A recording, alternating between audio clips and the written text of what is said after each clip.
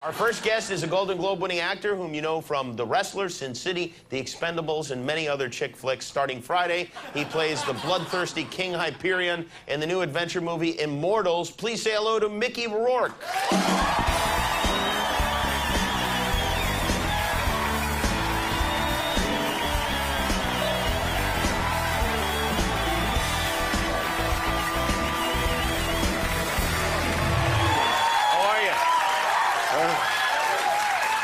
Everything all right? Stress. Stress? Yeah, I got an eye infection, and they said it was from stress. Is that right? Yeah. They say everything is from stress because they don't want to look into things. Yeah, I know. How can you get an infection from stress? I was in making a movie over in Indonesia. Something called Java Heat. Really? Yeah. Is it about coffee? I don't know. I didn't read the whole script. But I read my part, but yeah, I don't know if you've ever, but it takes 23 hours to get there. And I call it amnesia instead of Indonesia. But every time I would order, like, I ordered spaghetti, they put an egg on top of it. Then I would order cereal, they put an egg on top of it, you know. It was one of those places. Maybe you've got the bird flu or something from too many eggs. Well, the doctor said there's something going on in there, but I'd rather take care of it after you see Jimmy. Oh, well, thank you. That's nice of him. Yeah. Nice of you to hold back on your health for me. Well, you look fine. I mean, your eye doesn't look, it doesn't look red or anything. It looks okay. No, it's all right. It's all right. He gave me some shit. Maybe you're turning into an egg or a chicken an or egg. a gay penguin. Hey, I heard you were out very late last night. Could that possibly have something to do with this? You heard. You had the premiere of the movie last night. We did, yeah. And is that fun for you? Do you still enjoy those sorts of things? Not as much as I did a long time ago, but you know, I like this movie, so it was a good ride. Who came out? Who came to support the film? Truthfully? Yeah. Chuck Liddell. Rashad Fighters. Evans. Alistair Overeem. Frank Shamrock. A lot of tough guys. That crew, yeah. Yeah. And so what do you guys do? You like have a few drinks and then wrestle? No, we just well, the only real actor friend I have that I roll with is Jason Statham, and he's over in Prague. Oh, he is? Bored out of his mind. Yeah, so, you know. Really? You don't have any other actor friends? I do, but Jason I see a lot. I mean, we do things together. You guys are you BFFs, would you say? FFBs, yeah. So, okay, so you were out and you went to this party, and then was there an after party and an after the party? No, just after party, because we had a lot of to do today. And, you know, there was a lot of... I invited the important people, like my mechanic I've had for 20 years out here, because I had a lot of souped-up cars that didn't run worth their because of the way I drive, not because of my mechanic. Okay. So I have to invite my mechanic and my dentist, you know. And really? And my psychiatrist. You know. Did your psychiatrist really come? Yeah. That seems... Isn't that against the rules of psychiatry? No, because several years ago, Well, I did 13 years of therapy with him when I wasn't working. Well, I mean, for 13 years when I wasn't working, then I went to see him. I see. And so he said he could fix me up.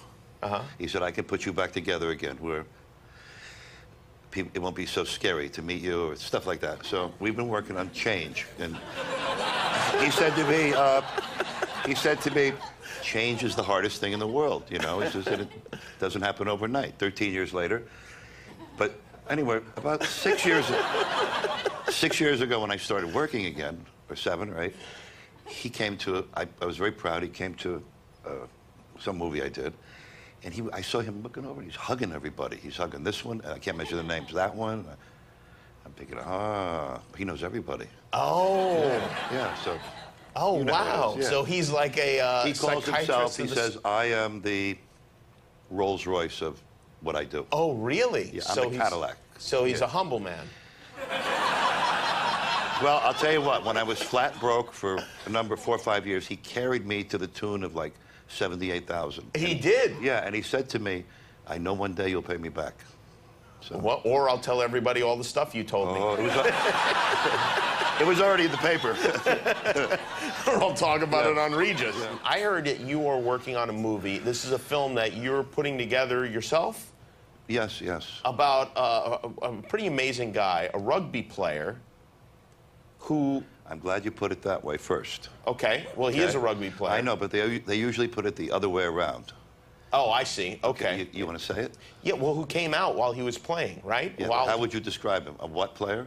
He's a gay rugby player. He's a rugby player. Well, I said rugby player, and you kept me going until I got the game. He corrected me on it, and I see his point, you know, so he's a legendary... But I didn't make the mistake.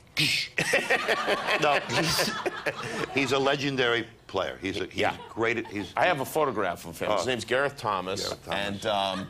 And yeah, I could see why he wasn't worried about any trouble in the locker room, because he looks like about the toughest and scariest guy you could ever see in your life. Yeah. I'll have nightmares about this. In fact, if people are waking up right now, this could be a terrifying moment.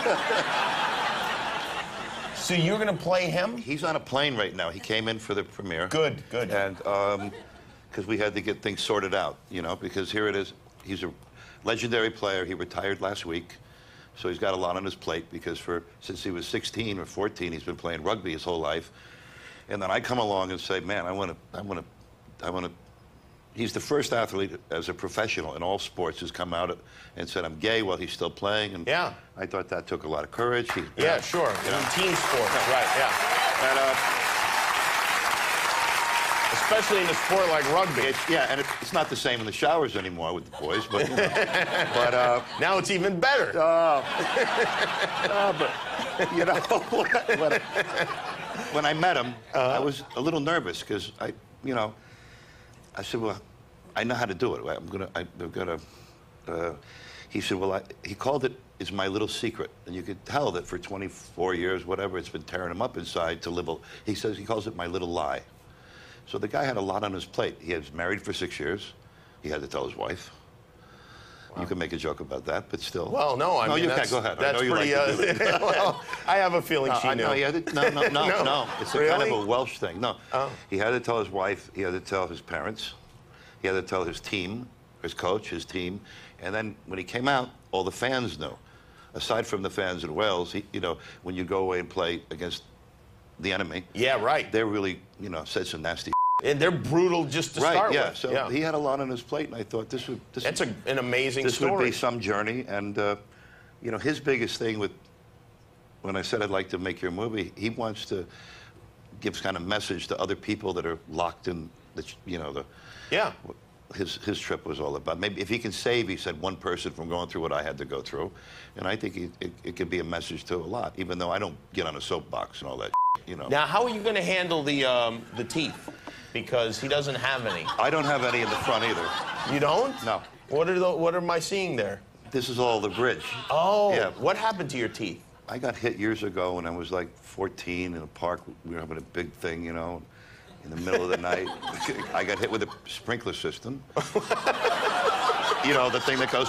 Oh, I think you meant the whole sprinkler system. But I got hit over here, and then over like a 4 or 5 year period, they would fall out. You know, they decalcify because of the shock. Because I remember I started to go to acting school, and I was eating a hot dog in the village one day, and I'm thinking, what I got in there that's crunchy, you know? I got home, and I looked in the mirror, and I didn't have no front teeth, and one broke off, one was gone. So when I used to have to get up in front of the acting class, it was, you know, I had to speak like this, you know. Wow, yeah, that seems like a negative for an actor. Hard, yeah. Then I met a gay Chinese doctor, because I had no money, and I let him touch me up to here. And he took care of the teeth, you know. That's Obamacare for you. We'll take a break. We'll be right back with Mickey Rourke. Immortals opens on Friday.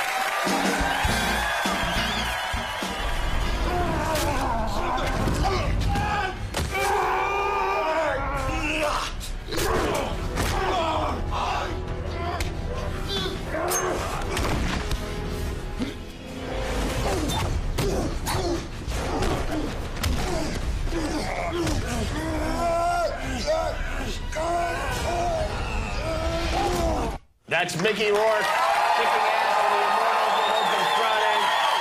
You play a king, King Hyperion. I went to acting school for 5 years to learn how to do that, yeah. Well, you know, that's what you learned in the park when you're getting your teeth knocked out, I guess. I wish. And is King Hyperion good or bad? They wanted him to be really bad, you know. And, you know, with my past, with the psychiatry and everything. I was trying to find some daylight, saying, well, justify. And so, well, let's pretend that this is his neighborhood, his block. Uh-huh. And this little prick comes in and wants to step on toes. You got to take care of business. What are you it's your do? block, it's know, your territory. your neighborhood, right? Yeah. Speaking of the block, will you tell us how you got here tonight? Yeah. Well, I was at my hotel. Okay. I had a lot of stuff to do, talking about King Hyperion and the Immortals, which I think is a really interesting movie. And I couldn't. My taxi's not here. My agent's calling me, going, you know, you got to be responsible. You got to go see Jimmy Kimmel on time. And I said, you know, I'm sitting out there, the taxi's not coming. And this electric blue, I never seen one before, Rolls Royce pulls up slow. It's got the tinted windows. And I hear, hey, white boy, I'll give you a ride. I said, oh, look at this. He said, get in. So I'm starting to get in. He said, whoa, whoa, whoa, whoa. He says, what you got on your shoes? I said, no. He said, I got me some new tuck and roll in here. You know, be careful with them nasty shoes. I don't know where you've been walking. So it was fitty. All right, I'll take the ride. He gave me a ride, dropped me off. Hey, you knew him beforehand? I knew him a little bit, yeah. But I thought, wow, there was no bodyguards, no entourage, just him.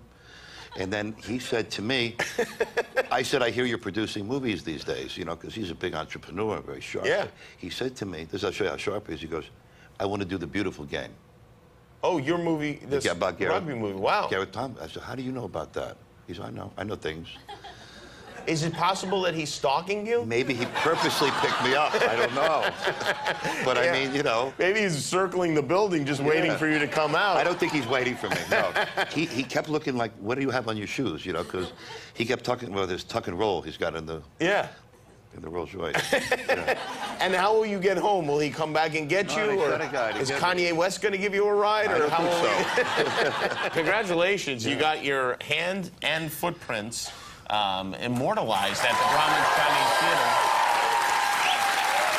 Yeah. I want to ask you about this. You signed it, Mickey Loki Rourke. Loki's my dog, yeah. Loki, after your dog. Yeah. And that's unusual. Yeah. Because it seems like it's your nickname, but that's your dog's name.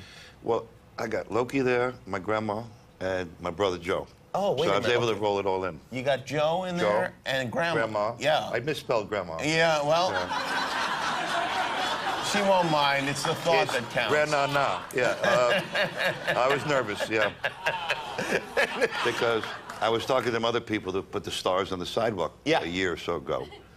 And they wanted to put Mickey Rourke on the star thing. And I said, well, Mickey, Rourke, and Loki. And they said no.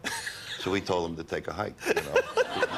You told them... Well, I wouldn't be here if it wasn't for Loki. You demanded that your dog's name be put on the star. Rin Tin Tin is there. Uh-huh. Yeah.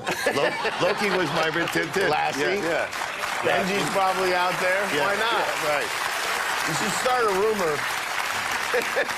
You start a rumor that Loki is under the cement there on Hollywood Boulevard. Well, we're all gonna be together. Loki's father, Bojack the Great, Angel, Kid Chocolat,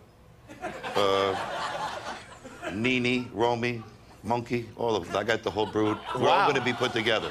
And do you travel with these animals? Well, those guys are all gone now. I got new ones. I got Ruby Baby, Jaws, and Tango, and Mushakowski. And what kind of dogs are they? Pomeranians, Chihuahuas, and a Samoyed. That's a bigger dog, right? Yeah, they're all coming out Friday. They are? I'm going to do my training out here. Oh, wow. Yeah, they have a gay rugby team out here. For real? No, for real? Yeah. They do? Yeah, I already spoke to them. And you're training with them? Yeah, I'm going to be.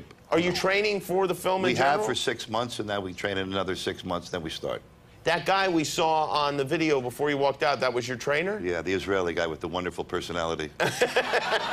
Is he no fun? No fun. No. I sneak down and order breakfast without him. Then I sneak home and I try to hide from lunch because he comes over, pasta, no. Then he takes my cheeseburger, takes the bread off, the French fries. I don't even say hello to him in the morning. I hear the blender going really loud to get me up, and I just look up from the sheets and I go, you. You know. Mickey Rourke, everybody, his movie Immortals opens on Friday.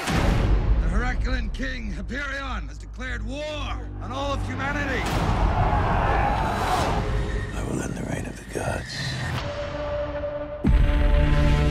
there is one human who could lead them against Hyperion, it would be Theseus. He does not fear danger. He fears only the failure to defend his freedom.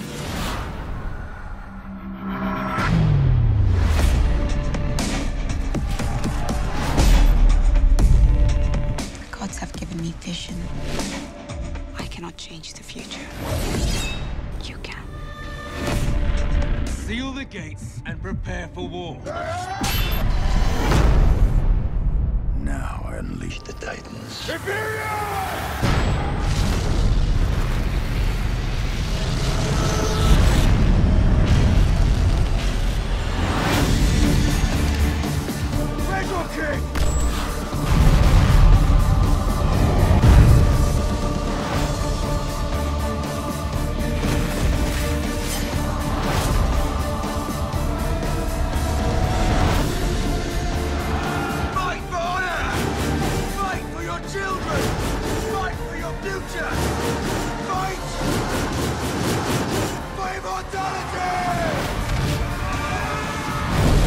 I have faith in you. Prove me